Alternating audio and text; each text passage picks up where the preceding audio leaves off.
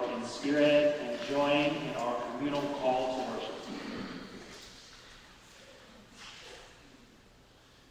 In the gift of this new day, in the gift of the present moment, in the gift of time and eternity intertwined, let us be grateful, let us be attentive, let us be open to what has never happened before. In the gift of this new day, in the gift of the present moment, in the gift of time and eternity intertwined.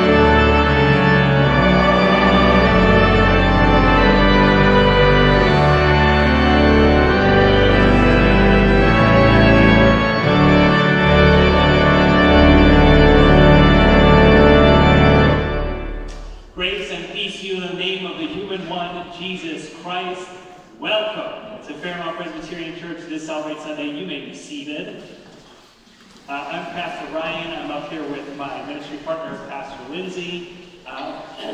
It's raining outside. Our live stream suddenly stopped working, but it celebrates Sunday still. Now, if we were a different...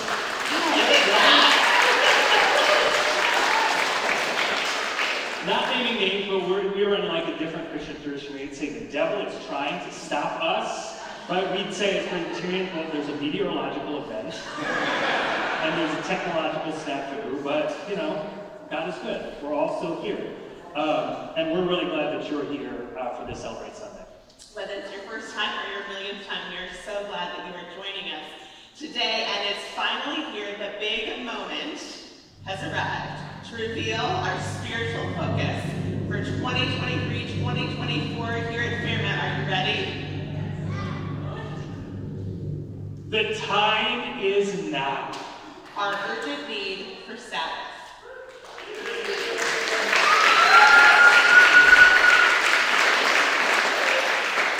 All right, so let's see if you can answer these questions correctly. What time is it? Now. And what do we need right now? Sabbath. Let's try it again. What time is it? Now. And what do we need right now? Sabbath. You got it already. This is our spiritual focus this year. The time is now, our urgent need for Sabbath, and we are going to be focusing on that in many different ways from now all the way through Pentecost. And we'll tell you much more about that during the sermon. But for now, let us take just a few moments to center ourselves in this time, in this place, in this space, and prepare to worship God.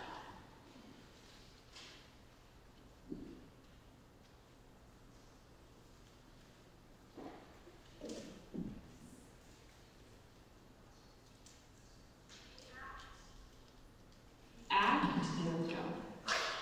The act of confessing our sin is not simply a resuscitation of our faults and wrongs, but also an opportunity to receive God's mercy and share in that abundant grace.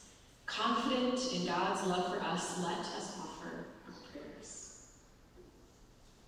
Please join me in the prayer of confession. God of enough, we confess that we can't help ourselves. We are always reaching and searching for something more. Forgive us for making idols of busy schedules, perfect performances, and productive multitasking. Patient God, we confess that we are quite naturally impatient in everything to reach the end without delay. Forgive us for trying to skip the intermediate stages on our way to something unknown, something new. God of the Kairos, we confess that we never really believed that you would make a way out of no way. Forgive us for letting our fears consume our faith, for believing that death is stronger than life. Holy One, strengthen us in our weakness. Change our hearts and our lives.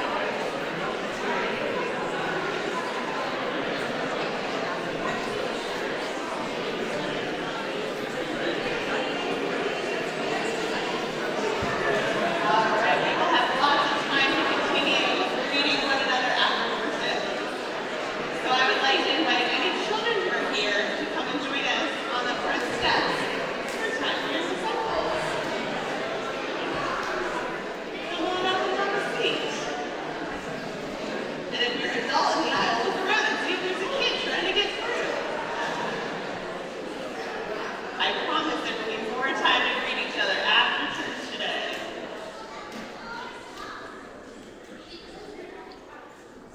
All right. So as the kids are coming up, I have a question for you. I'm standing behind you. You can look at me. Hi. I'm so excited to see all of you today. Does anybody remember what we just announced as our spiritual focus for the year? Yeah. The time is now. I love that the two PKs up here were able to repeat that for us. The time is now, the urgent need for Sabbath. What does Sabbath mean? Any ideas? Any ideas? Yeah? A Jewish holiday. Jewish people do celebrate the Sabbath every week, yeah. Rest, yeah.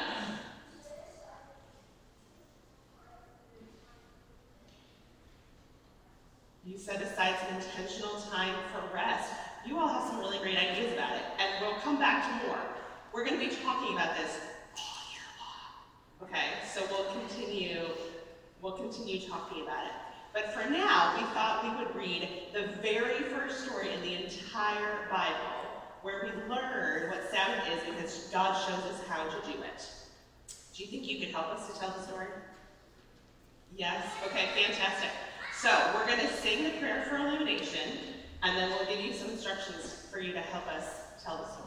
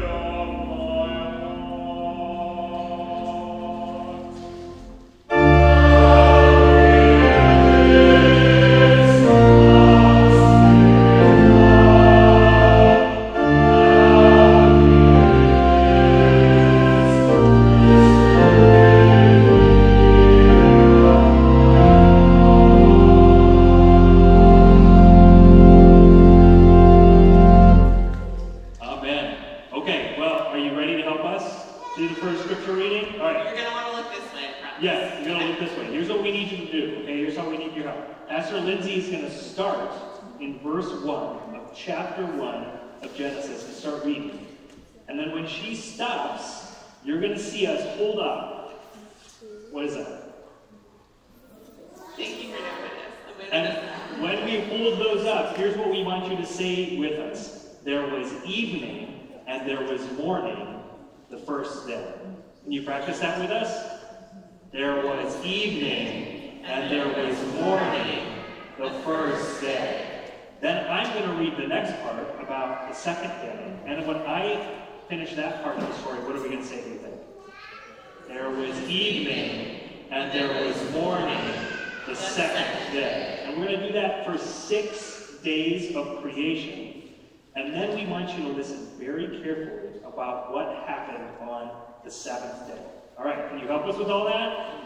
All right, let's get started. Let's listen for God's word to us. When God began to create the heavens and the earth was without shape or form. It was dark over the deep sea, and God's wind swept over the waters. God said, "Let there be light." And so light appeared. God saw how good the light was. God separated the light from the darkness. God made the light day and the darkness night. There was evening and there was morning the first day. God said, "Let there be a dome in the middle of the waters to separate the waters from each other." God made the dome and separated the waters under the dome from the waters under the dome of the sky. And it happened that way. God named the dome sky. There was evening and there was morning the second day. God said, "Let the waters under the sky come together into one place, so that the dry land can appear." And that's what happened. God made the dry land earth, and he named the gathered waters seas. God saw how good it was. God said, "Let the earth grow plant life, plants yielding seeds and fruit trees bearing fruit with seeds inside it, each according to its own kind throughout the earth. And that's what happened. The earth produced plant life, plants yielding seeds, each according to its kind, and trees bearing fruit with seeds inside it. God saw how good it was. There was evening, and there was morning, the third day. God said, "Let there be lights in the dome of the sky to separate the day from the night. They will mark events, sacred seasons, days, and years. They will be lights in the dome of the sky to shine on the earth." And that's what happened. God made the stars and two great lights, the larger light to rule over the day and the smaller light to rule over the night. God put them in the dome of the sky to shine on the earth, to rule over the day and over the night, and to separate the light from the darkness. God saw how good it was. There was evening, and there was morning, the fourth day. God said, "Let the waters swarm with living things, and let birds fly above the earth in the dome of the sky." God created the great sea animals and the winged birds and all the tiny living things that swarm in the ocean, each according to its own kind. And God saw how good it was. Then God blessed them. "Be fertile and multiply and fill the waters of the seas, and let the birds multiply on the earth." There was evening, and there was morning, the fifth day. God said, "Let the earth produce every kind of living thing, livestock, crawling things, and wildlife." And that's what happened. God made every kind of wildlife, every kind of livestock, and every kind of creature that crawls on the ground. God saw how good it was. Then God said, "Let us make humanity in our image to resemble us, so that they may take charge of the fish of the sea, the birds of the sky, the livestock, all the earth, and all the crawling things on earth." God created humanity in God's own image. In the divine image, God created them. Male and female, God created them. God blessed them and said to them, "Be fertile and multiply, fill the earth and master it. Take charge of the fish of the sea, the birds of the sky, and everything crawling on the ground." Then God said, "I now give to you all the plants on the earth that yield seeds, and all the trees whose fruit produces its seeds within it. These will be your food. To all wildlife, to all the birds in the sky, and to everything crawling on the ground, to everything that breathes, I give all the green grasses for food." And that's what happened. God saw everything he had made, and it was supremely good. There was evening, and there was morning, the sixth day. Now the heavens and the earth and all who live in them were completed. On the sixth day, God completed all the work that he had done, and on the seventh day, God rested from all the work he had done. God blessed the seventh day and made it holy, because on it God rested from all the work of creation. So what do you think? Does that story from the first chapter of the Bible help you understand better what is Sabbath? What's Sabbath then? What did we learn from it, Michael? The weekend where you relax. And on the weekend, God relaxed. Right? So on the seventh day, what did God do? Rested. Relaxed. Okay?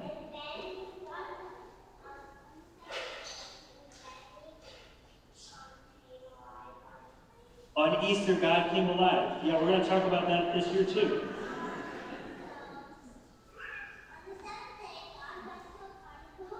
All right. Now we're getting into silly time. Okay. So here's one thing I want to say. Okay, I think you're all right that part of Sabbath is about the end of this story, right? On the seventh day, God rested. But you know what else I think? Did God create the whole earth and universe in one day? 2 days? 3 days? 4 days? 5 days? God took a whole week. God took a whole week. God rested every day and said, "I'll leave some for tomorrow." So Sabbath is both about that day of rest on the seventh day and also about how we rest in between our work and not feeling like we have to get everything done at once. So this year, we're going to learn about how to take those rests. All right. Will you all join me in prayer? Will you close your eyes and repeat after me? Loving God, thank you for all of your creation. Thank you for all of your creation. And also for teaching us. About rest. Be with us this year.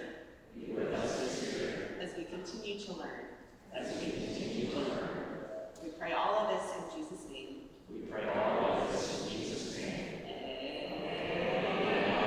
Amen. Thank you all so much for coming. There are worship bags here if you need them, and the wiggle room is open also.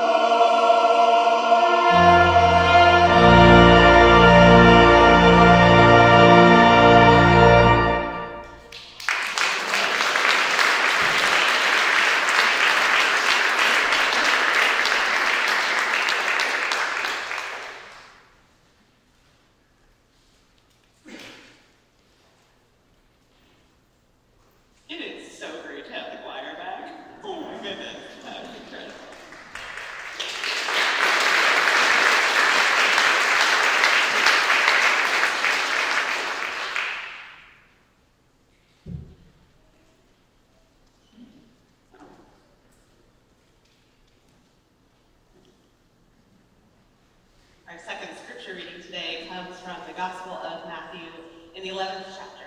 Let us continue to listen to God's word to us this day. Are you tired, worn out, burned out on religion?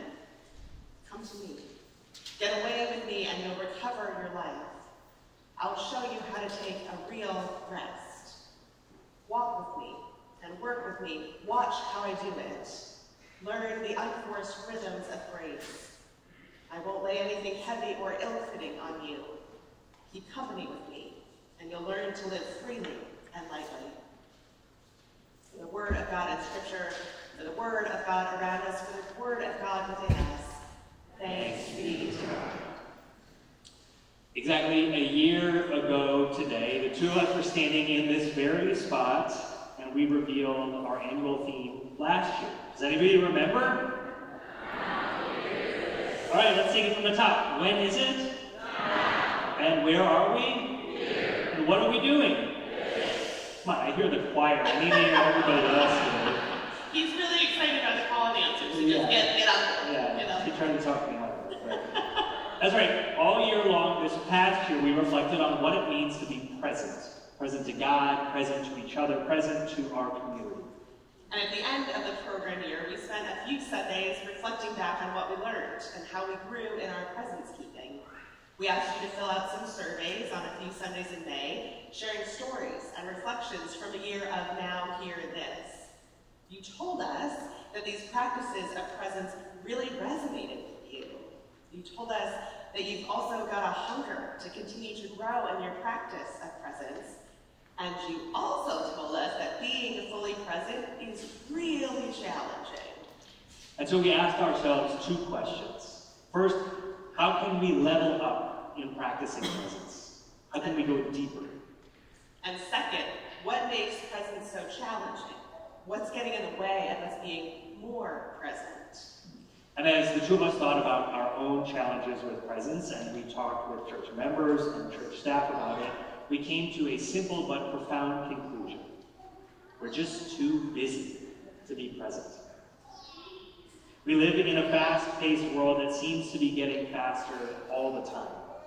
We're always busy, always multitasking, always trying to check another thing off our to-do list, to send another email. So who has time to sit down for coffee with a neighbor or a church member just to get to know each other better? Or who has time to sit in silence in centering prayer for 30 minutes and do nothing? The world is constantly telling us to have more, to do more, to be more efficient, more productive, more everything. And it seems like busyness has become a virtue. But that's not what God wants for us. Remember, God didn't multitask in creating the world. God didn't try to get everything done at once. God rested.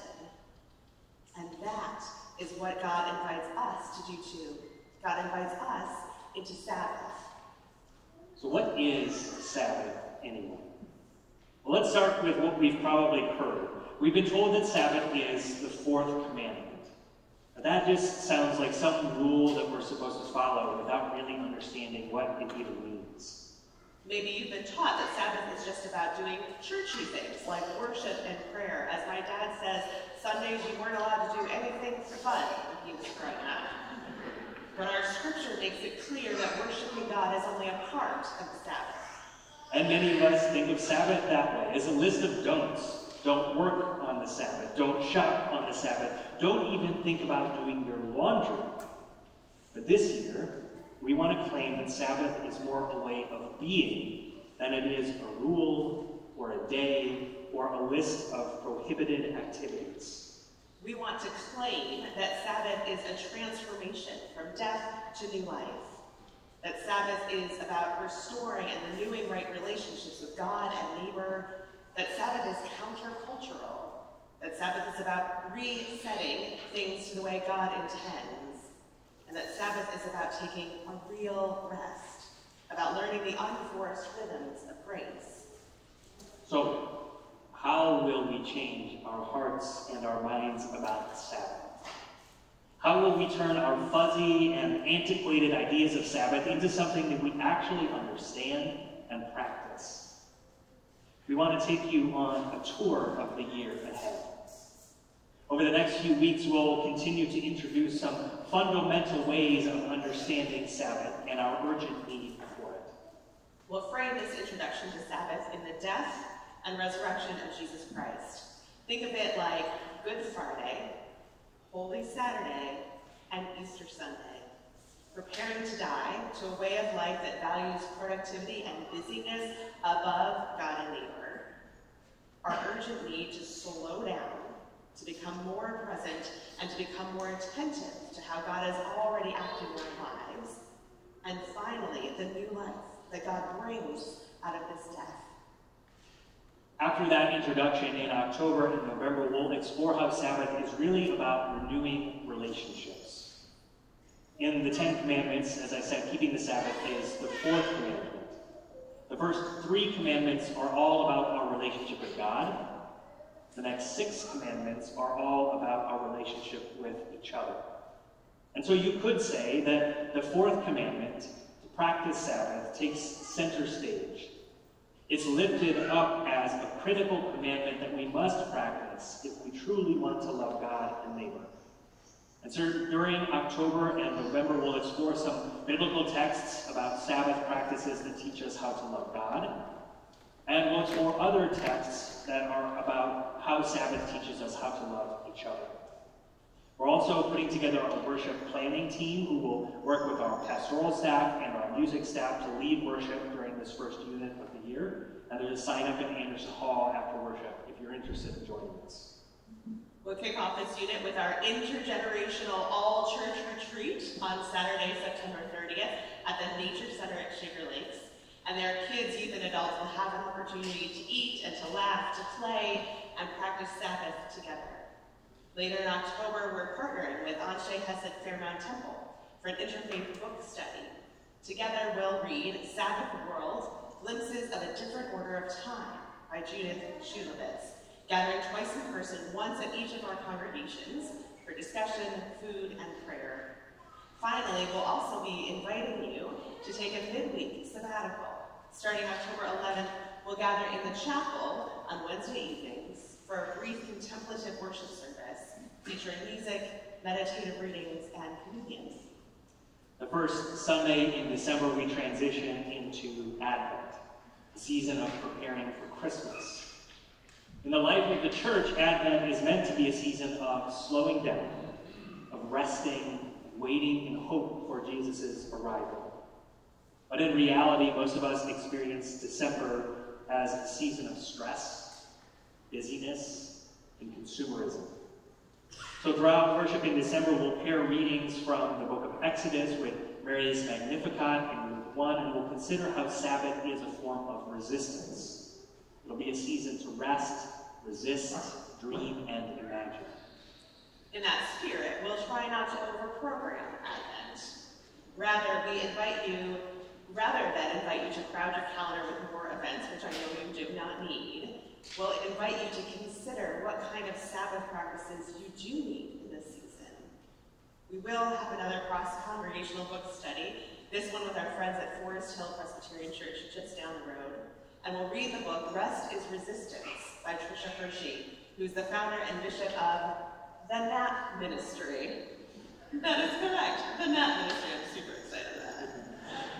Then as we turn our calendars to a new year in January, we'll celebrate a biblical tradition that comes just once every 50 years, the Jubilee, which is sort of the king of Sabbaths, the Sabbaths of Sabbaths. After Epiphany, we'll focus our attention on everyone's favorite book of the Bible, Leviticus. Chapter 25 of Leviticus describes all aspects of the Jubilee cycle. That every 7 years fields are to lie fallow. God's people are to rest from work. Debts are to be forgiven and people set free. And that every 50 years is the Jubilee year, when everything is restored to the way God intends.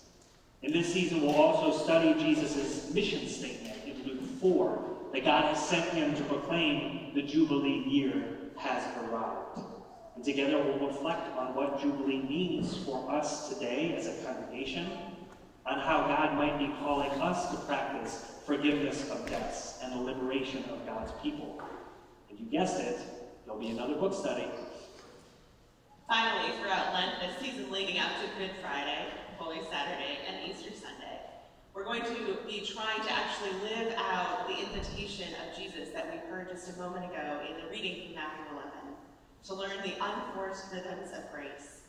Together we'll reflect on how Jesus showed us that Sabbath leads us away from idolization, every time we practice that, every time, idolization of productivity and towards rest, away from hurry and towards patient trust, away from our anxieties of scarcity and towards God's joy in God's abundance. And yes, there'll be a book study with another congregation.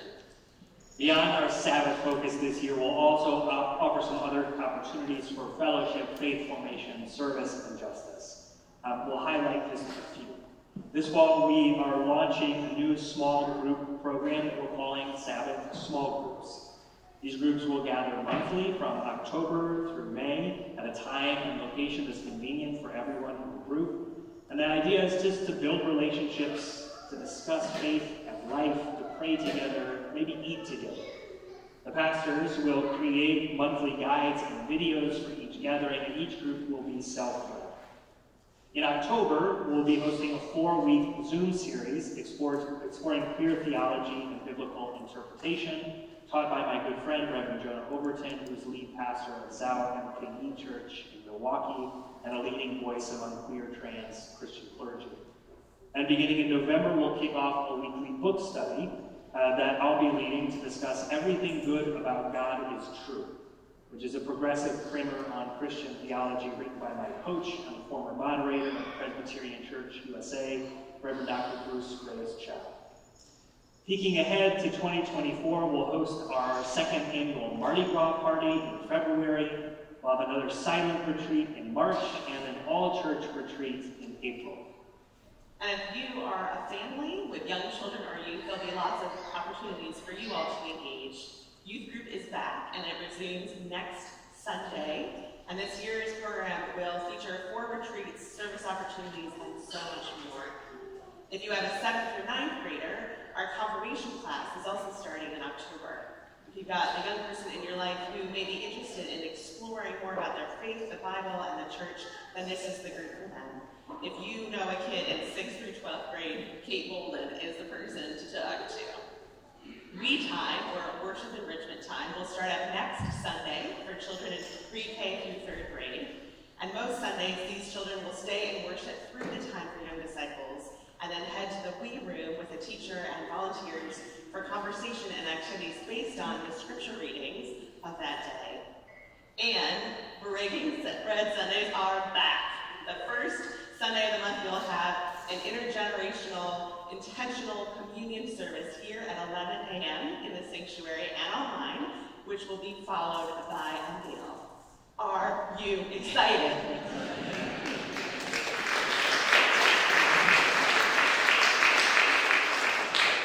Okay, so I'm going to guess that you're like, yes, excited is a little like, oh, that was a lot of information. And when it's presented all at once like that, it might not necessarily sound like there's going to be a lot of rest this year. But you are not supposed to participate in everything all of the time. You are not supposed to participate in everything all of the time. These are not just programs to fill up your calendar.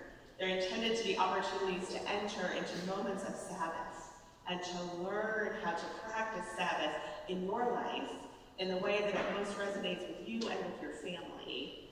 We hope that you'll participate in a number of these opportunities, and we hope that you'll stick with the ones that you feel bring you the deepest rest. So we have all these plans for the coming year, and they'll be written down and outlined for you on the website. Don't worry, we didn't expect you to memorize all that we just said. But to me, the most exciting part of the year are the things that we can't know ahead of time. The conversations we'll have at coffee hour, the people we'll meet at a breaking bread lunch, The ways in which the Holy Spirit is going to show up is already here.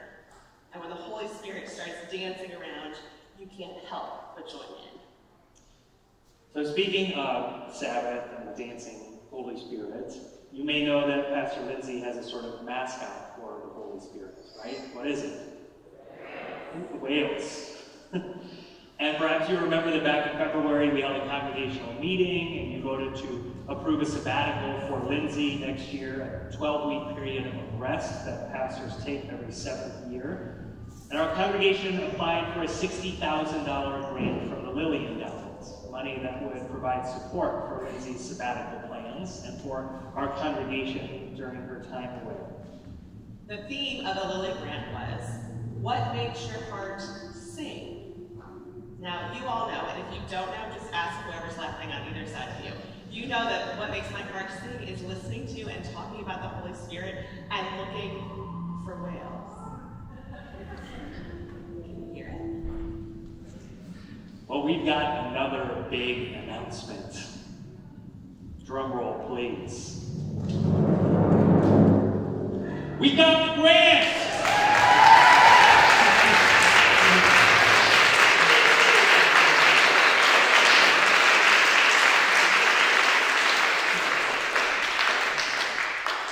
We're really excited, can you tell?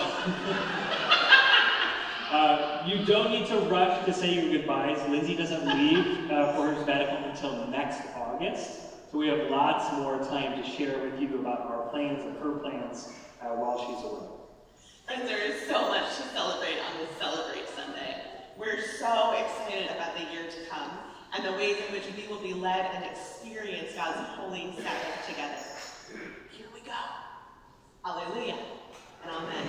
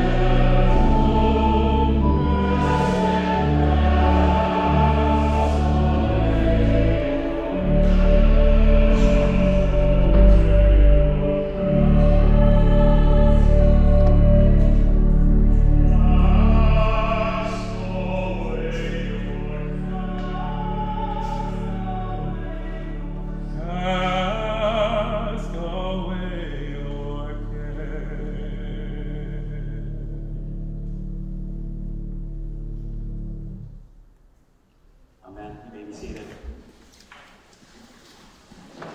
Well, beloved, God gives us so many gifts, including this gift of Sabbath, of rest. And what God asks of us in return is gratitude.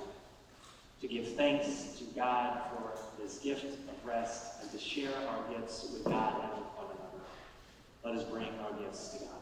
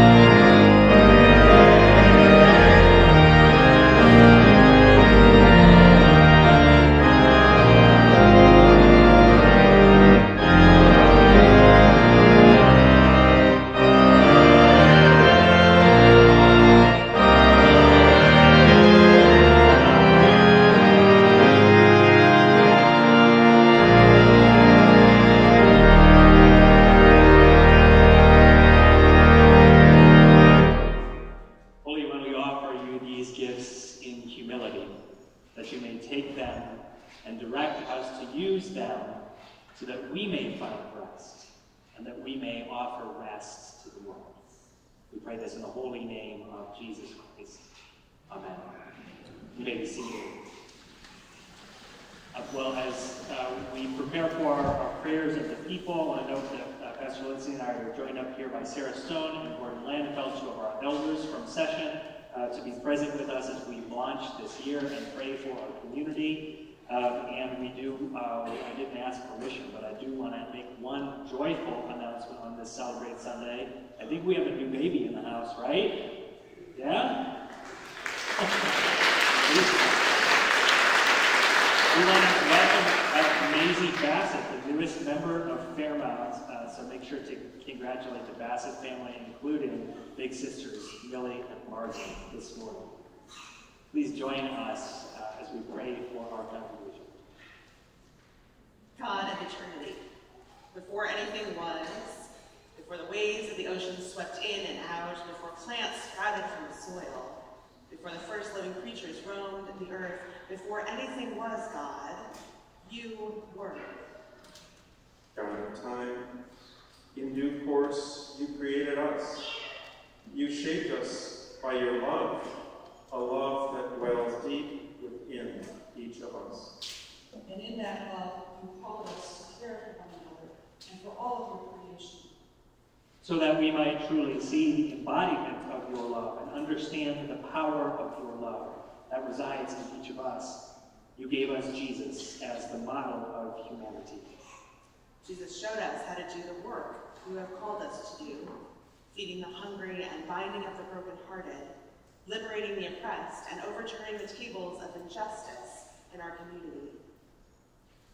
And Jesus also showed us how to rest, to receive, and to practice Sabbath as the gift of renewal that you so deeply desire to give us. God, pour out your Holy Spirit upon our church this year, that we may learn from Jesus' way, learn to take a real rest. That we may slow our pace to match his. That we may learn the unforced rhythms of grace. That we may practice how to live freely and lightly. We seal these intentions and these prayers in our hearts as together we join our voices in the prayer that Jesus taught us, saying, Our Father, who art in heaven, hallowed be thy name. Thy kingdom come, thy will be done, on earth as it is in heaven. Give us this day our daily bread, and forgive us our debts, as we forgive our debtors. And lead us not into temptation, but deliver us from evil. For thine is the kingdom, and the power, and the glory forever. Amen.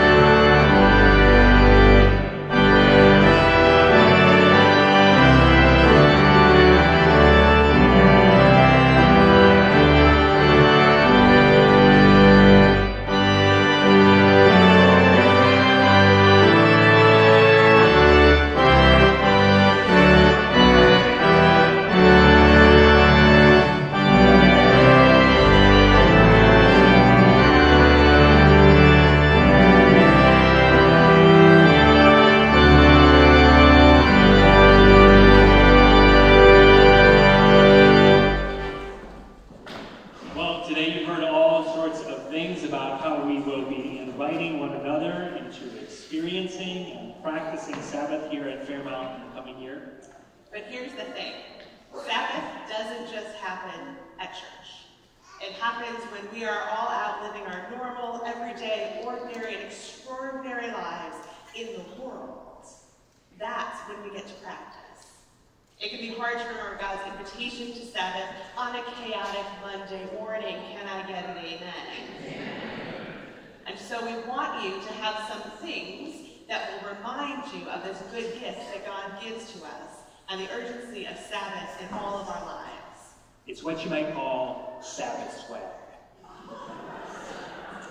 We've got the Time Is Now tags that you can put on your backpack, briefcase, or purse. And kids, if you come get one after, we'll bless your backpack for the start of school. We also have stickers that you can put on a journal or a water bottle or a computer or wherever you are most likely to see it regularly. We've got yard signs. Stick one on your front lawn so we can share this message of rest with our neighbors. We hope that these will be reminders to you that this community is behind you. We've got your back. We've got each other's backs. And God is always with us. And with each other's help, we can practice and experience God's gift of Sabbath. And if you're worshiping online, email me and let me know and send me your address, and I'd be happy to put a Sabbath swag bag together for you. So you can pick up your swag in Anderson Hall after worship. There you'll also see sign-ups for all the things we've mentioned this morning and more.